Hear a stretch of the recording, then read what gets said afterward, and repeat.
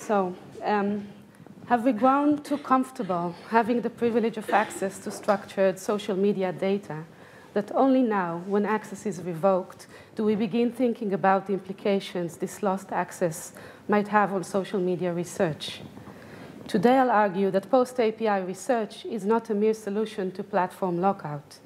Instead, it requires rethinking the role of researchers in making data public again and in questioning the types of knowledge that can be gained using the data that platforms make publicly available. As we all know, in recent years, data extraction was a popular modus operandi in social media research. Platforms' application programming interfaces allowed the extraction of large volumes of data, which were then analyzed using various computational, quantitative, and qualitative methods to answer a broad set of research questions on the political, societal, economic, and technological aspects of datafication. I, too, used Facebook API data for various research purposes, including the monitoring of hate speech and political discourse on the platform. But as time went by, the allure of the ability to access large quantities of data from public Facebook pages has somewhat faded. The more I used it, the less analytical value I found in the data. Counting comments and likes seemed meaningless and unreliable. And with AstroTurf campaigns and other content manipulation, one could not really take API data at face value. The shallow analytical value of API data struck me when I attempted to cross some of the analytical boundaries of what API data allows. The Graph API structures data around discrete pages and posts. It does not allow examining issues or publics across pages. It does not allow asking critical questions that we were used to asking before the API research era. This, for example, is as far as I could get with my technical abilities and skills. I attempted to characterize a national political conversation from comments to all Israeli politicians on Facebook. Essentially, I was trying to do what digital methods were used to doing for over a decade, demarcate an issue and find its publics. I collected a lot of data, organized it by users rather than pages, and ran a clustering algorithm. The results indicated what seems like either a massive AstroTurf campaign or the existence of two legitimate publics. One engages in a vibrant political conversation across pages. That's the majority of the users concentrated around what looks like a colorful volcano over there. And another public, constituting 35% of the users, that commented only on Benjamin Netanyahu's page in English.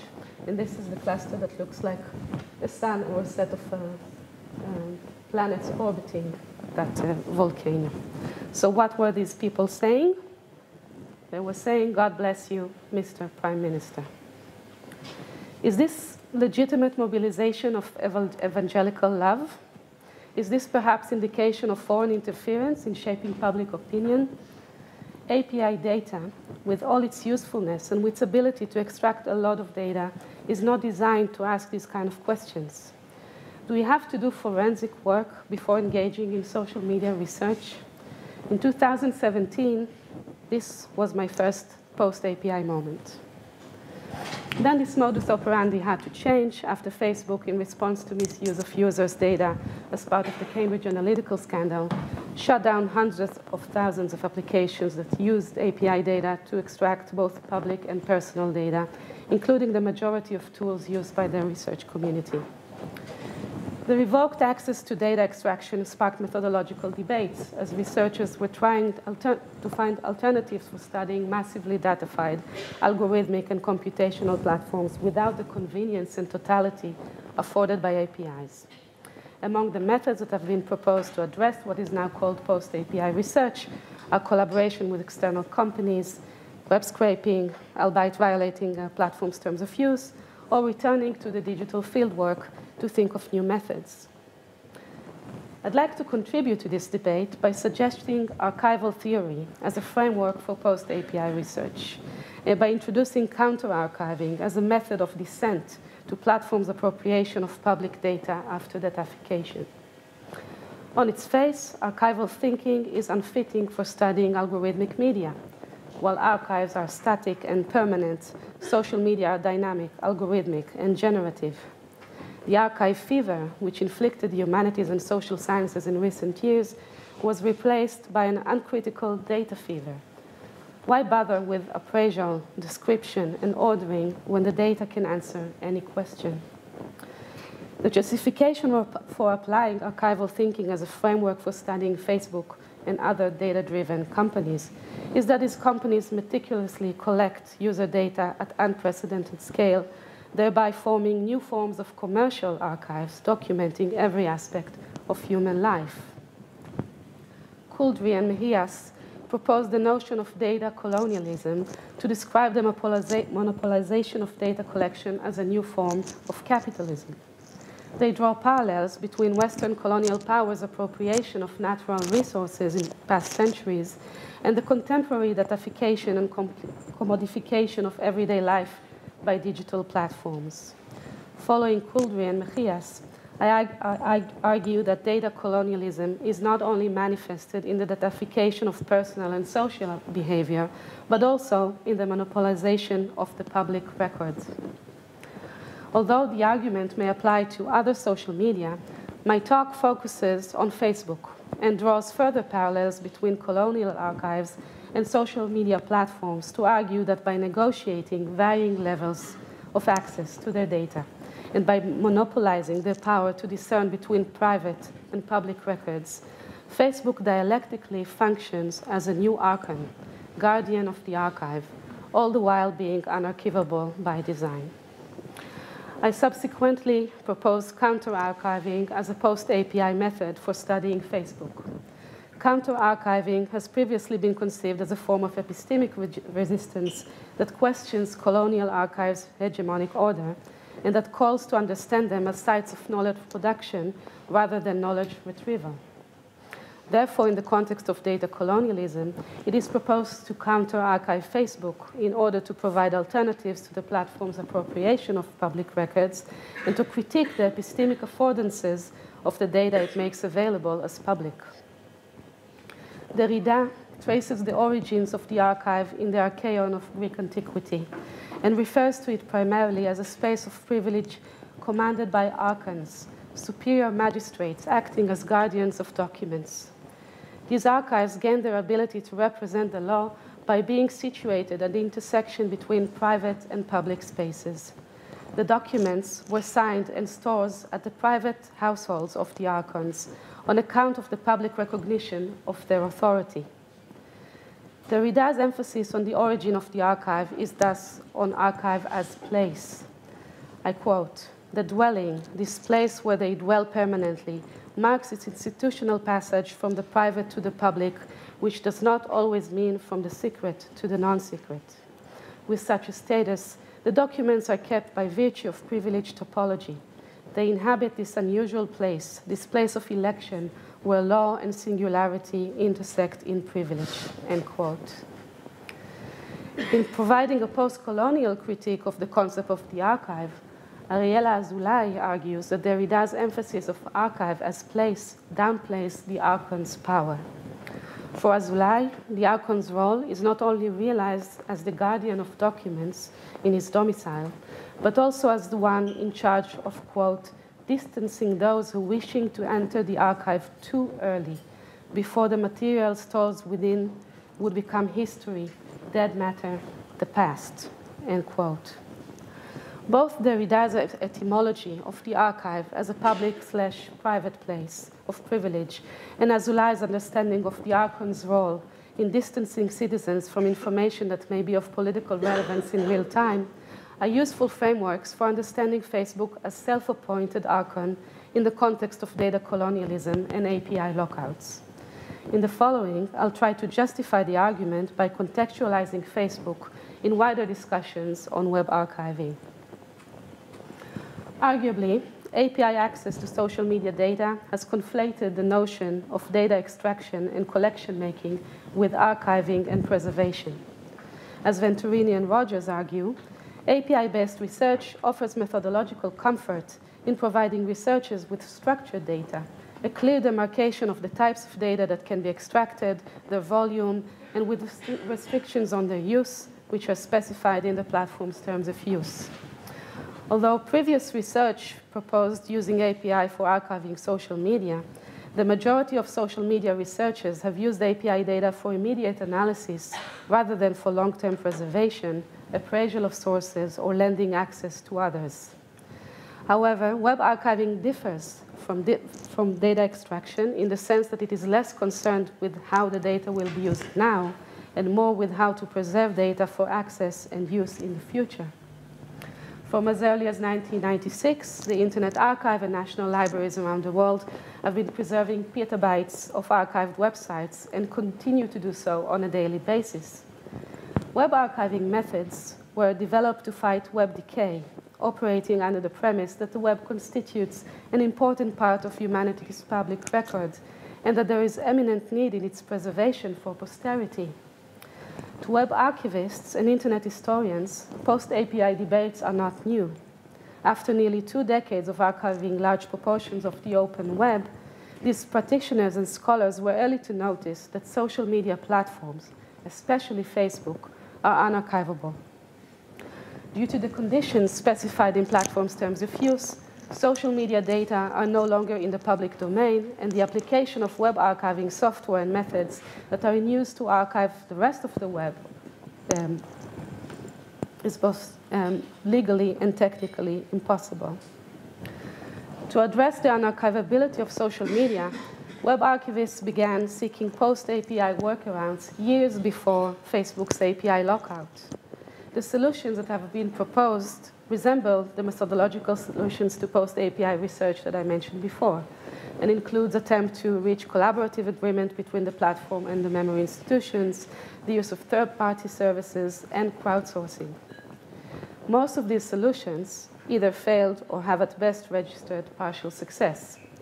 The most notorious example is the initiative to archive Twitter at the Library of Congress. In 2010, the library had reached an agreement with a social media company to archive every public tweet posted since 2006. The collected tweets were meant to be made available for viewing after a 2-year embargo. After several years of data collection, the initiative did not bear fruit, primarily since the library was unable to find solutions to the copyright and privacy challenges involved in republishing the data. Other creative examples include the National Library of New Zealand's initiative to create a time capsule of Facebook by asking citizens to donate their data, or the Internet Archive's use of the fictive Facebook account Charlie Archivist to archive logged-in Facebook pages of public figures. This account, as you can see, has 0 friends, thereby ensuring that users' private data will not be compromised during the capture. But as you can see from the vast emptiness in this capture of the official page of Donald Trump, web archiving crawlers cannot fully capture the dynamic content of social media, and the eventual capture is rather incomplete. Although some of us had access to Trump's page data through the Graph API, this is the front end of our public record. This is what historians will have to work with in the future when searching for primary sources to study Trump's presidency in 2016.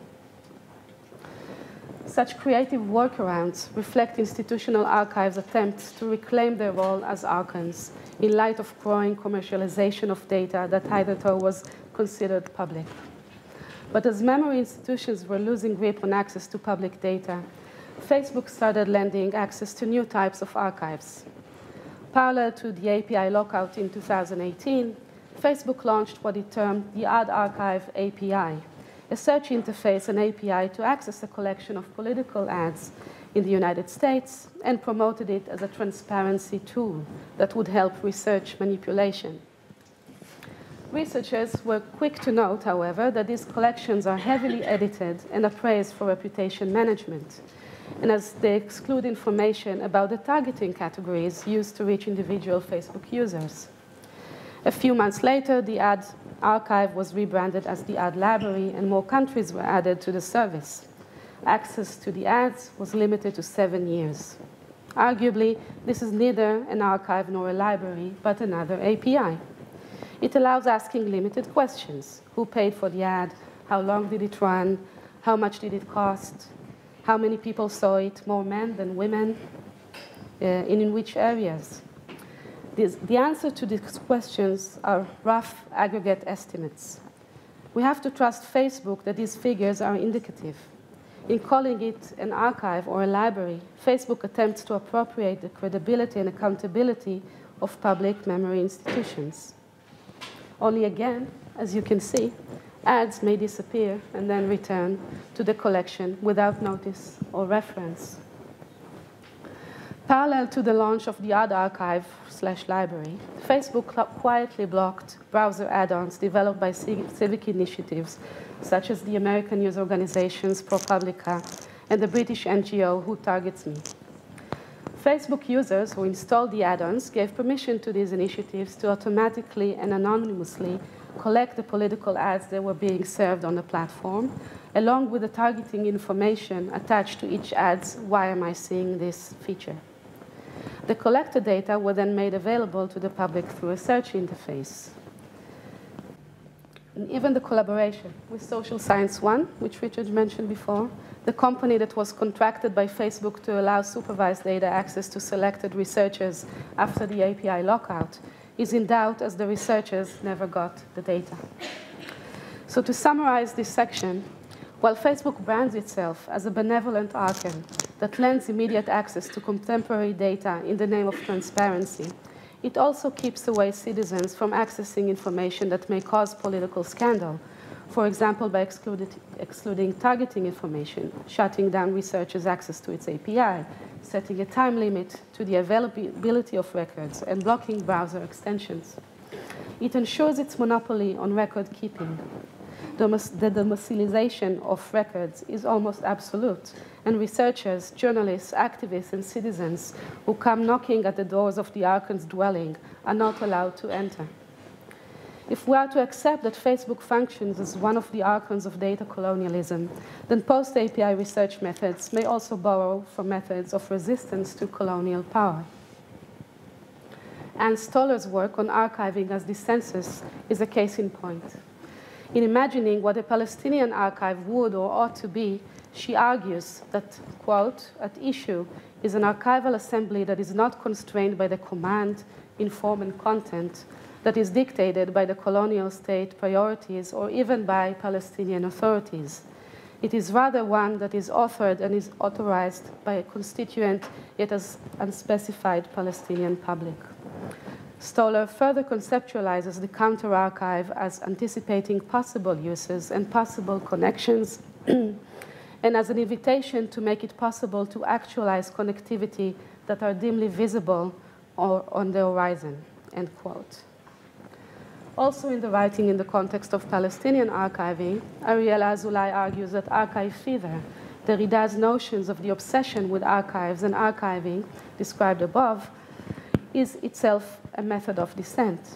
For her, archive fever is partaking in the practice of the archive through founding archives of new sorts, such as do not enable the dominant type of archive founded by the states to go on determining what the archive is.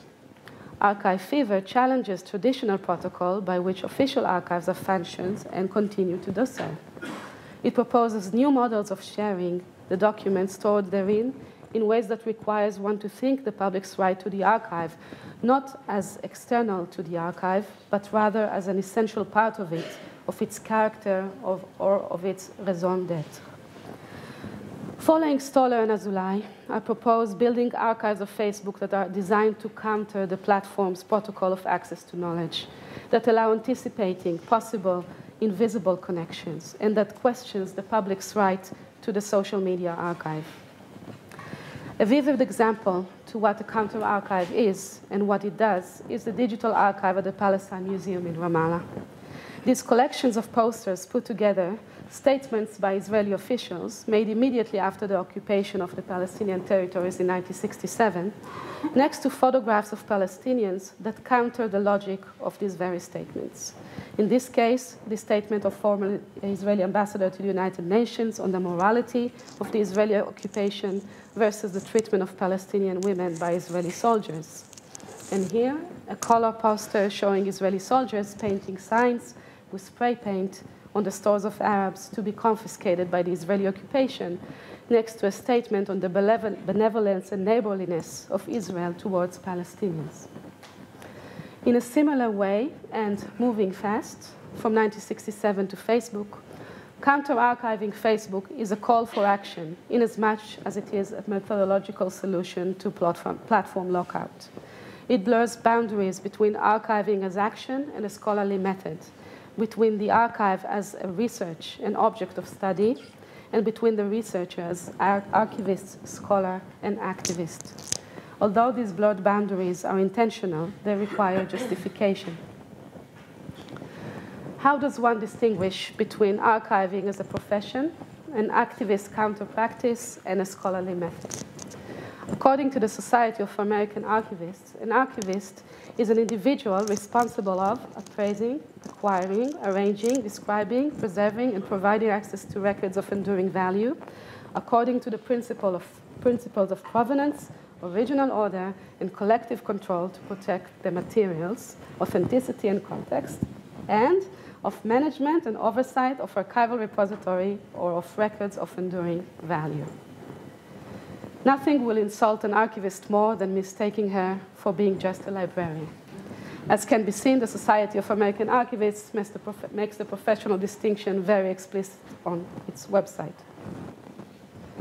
Researchers are certainly not archivists. Their scholarly work may involve consulting archives or engaging in source critique, but they are not expected to acquire, appraise, order, describe, and lend access to data. Why then consider counter-archiving Facebook as a scholarly method? The call to counter-archive Facebook explicitly proposes to collect, rearrange, and republish Facebook data to go against Facebook archival order. It differs from other methods for data mining and public data sharing or dumping in the sense that it does not simply make data sets available, but rather consciously and agonistically incorporates appraisal, facilitates use, and is transparent about its definition of publicness and provenance.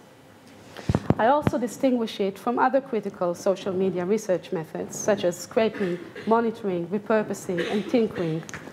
Counter-archiving may borrow from all of the above, yet instead of immediate use, its analytical value is in reclaiming the parts of social data that may be regarded as public, which Facebook as Archon decided to keep away from public scrutiny.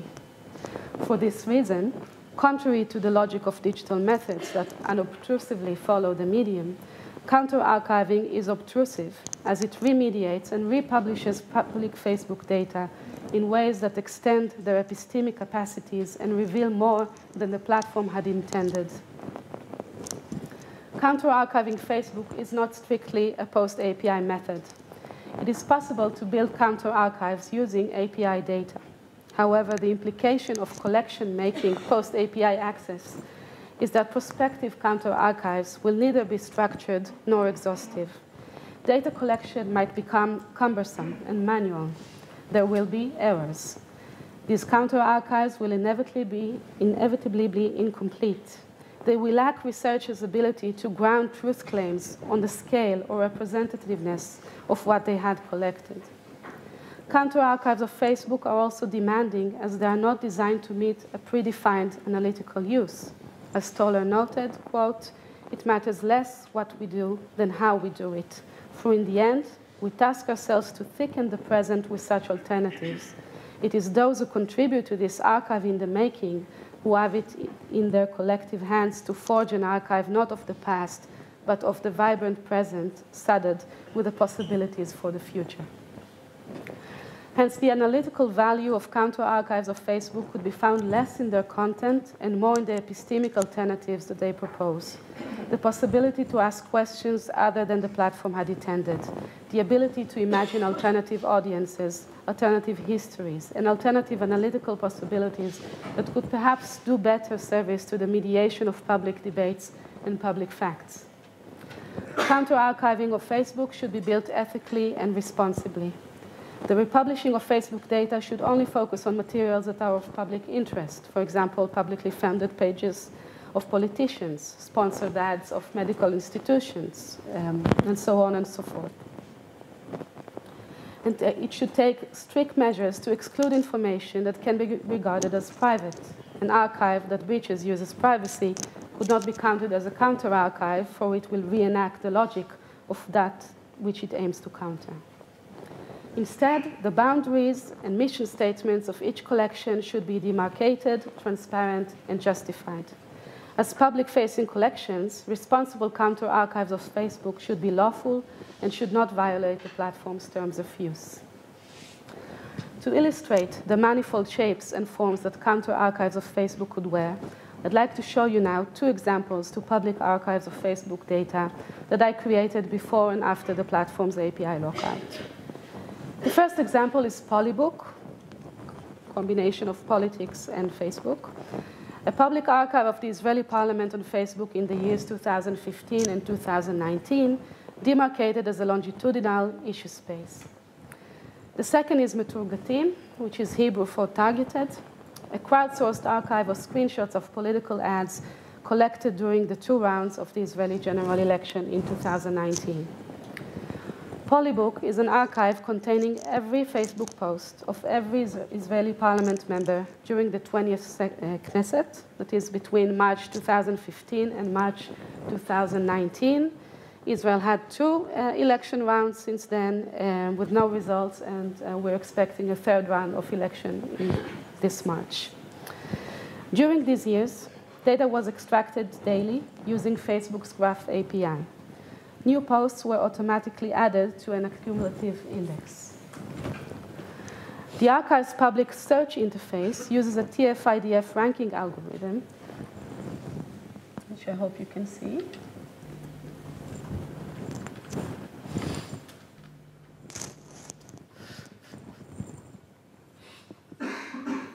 Yes, okay.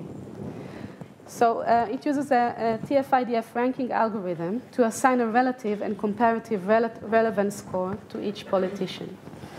That is, instead of calculating frequencies, the algorithm weighs the keyword's relevance in relation to both the politician's past posts as well as compared to all other politicians. After the user selects the time period of interest and the search query, the results are visualized as a star hub network, displaying politicians with higher relevance scores as closer to the search term than others. Coalition and opposition members are marked in blue and green, respectively, and upon clicking on the profile images, the post texts are displayed along with the relevance score. In putting Facebook pages of parliament members in a public issue space populated by actors from all political camps, Polybook breaks away from Facebook's constraints on personalized newsfeed algorithms, personalized search, and from the API's affordances that limit data extraction to individual pages. Depersonalized search allows imagining new connections that Facebook's affordances do not make visible.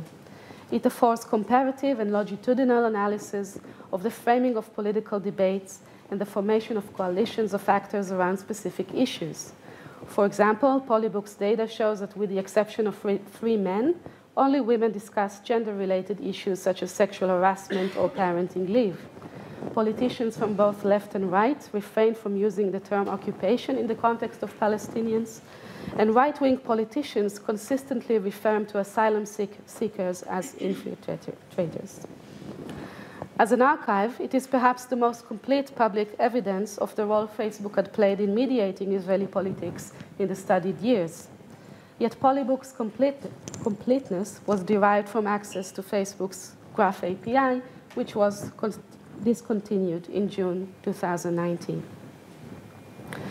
The second example is Meturgatim, meaning targeted in Hebrew, a screenshots archive of political advertising during the 2019 election rounds in Israel. This archive is a response to the platform's framing of transparency with regards to political advertising during election campaigns.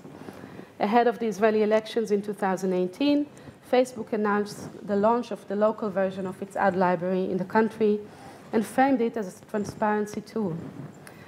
Since Facebook had blocked initiatives that monitor political advertising through browser extensions, we decided to build a crowdsourced archive of screenshots of political ads sent by anonymous users. Compared to methods of data extraction, the rather primitive screenshot offers limited analytical possibilities and is difficult to collect. However, the archive is centered around the screenshot due to its agonistic qualities as an object of photographic witnessing and as a digital gesture of cultural resistance. The screenshot represents users' agency to publicly and legally share data that is only made visible to them individually in ways that Facebook cannot yet control. In this case, data is manually extracted from Facebook as images, but the information the images bear is then retransformed into searchable textual data.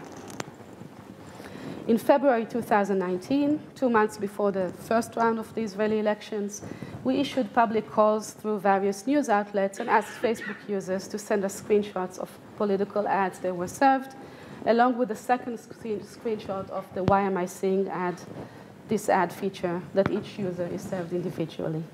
The screenshots were then transformed into a searchable archive using a two-step process.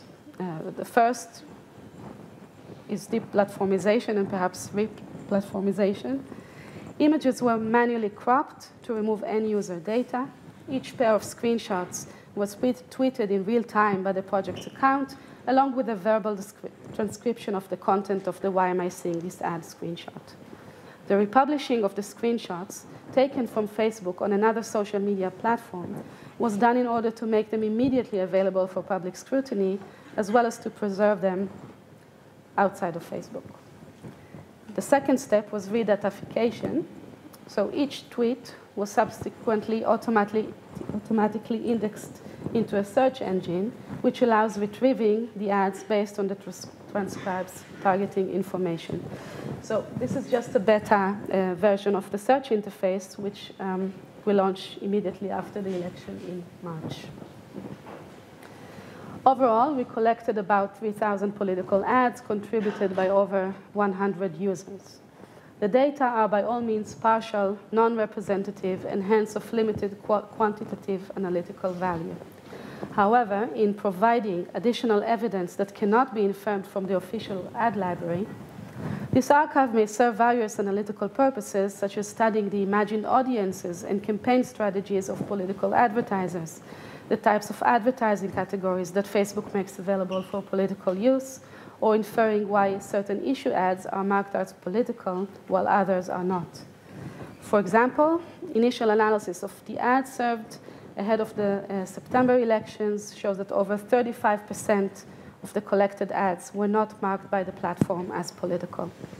These unmarked ads were targeted primarily by politicians, anonymous pages, and NGOs. Ads run by pages whose administrators are anonymous are of special importance for studying manipulation or disinformation campaigns. However, since they are not marked as political, they will not appear in Facebook's official ad library, therefore doubting the very utility of making truth claims on the completeness of Facebook's official collection. We also archived conversations on political chatbots, another type of targeted propaganda which will never appear on Facebook's ad library. And then something unexpected happened, which illustrates Ariela Azulai's point on the importance of having real-time access to public data before they are dead matter, the past. I don't have enough time to go into all the details of Netanyahu's chatbot activity on Facebook Messenger and why it was both innovative and problematic in terms of micro-targeting citizens. But the short version of the story is that 2 days before the last election in September, I documented a poll sent through Netanyahu's chatbot on Messenger, which was only targeted to his supporters. Publishing polls at this time before the election is forbidden according to the Israeli election law. This was the second violation of the law by the chatbot in a week. Thus, compared to the 3 years of API data that I show you at the beginning of the talk, the analysis of 5.3 million comments and 750,000 users that indicated possible manipulation but lacked evidence thereof. With this miserable single screenshot, this photographic evidence, I decided to appeal to the Central Elections Committee against Netanyahu and Facebook with a request to remove the poll to ensure that further violations will not endanger the integrity of the election. And to my great surprise, we won. The violation of the law was clear.